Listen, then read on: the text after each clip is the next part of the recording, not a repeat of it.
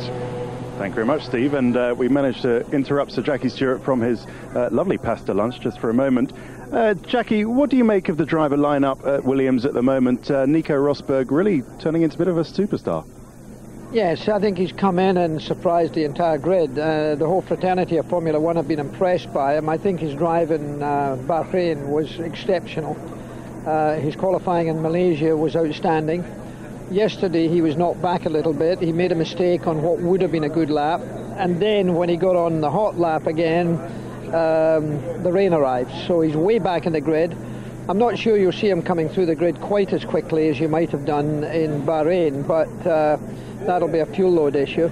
But I think he'll still finish in the top 10. And what about Mark Webber? Do you think he's developing into a real top-line driver now?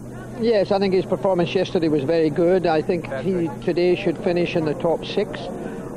29 years of age, a lot of experience now, good mind management. I think very talented, and I think we're still to see the best from Mark Webber.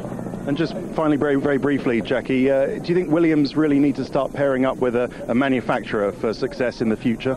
At the present time, I think the Cosworth engine is like a manufacturer engine. I mean, Cosworth are very good at V8s. I mean, I won 25 of my 27 Grand Prix victories in a Cosworth engine. They're very experienced, they're very talented. The engine currently is one of the most powerful on the lineup. A major manufacturer could be for the future. Thanks very much, Jackie.